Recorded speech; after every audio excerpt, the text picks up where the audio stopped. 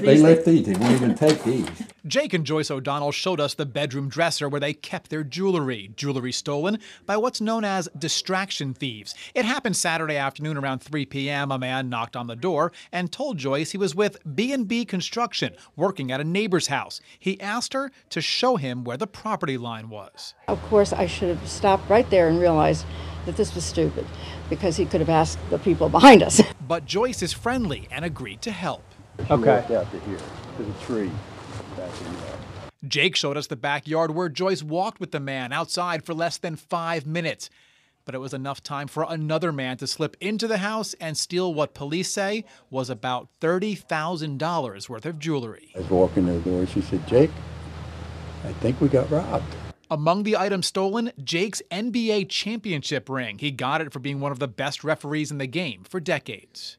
And I said, "Joyce, they got my ring and my watch," and she sort of broke down. I feel there's no justice in this world. I mean, really, we haven't done anything to hurt anybody.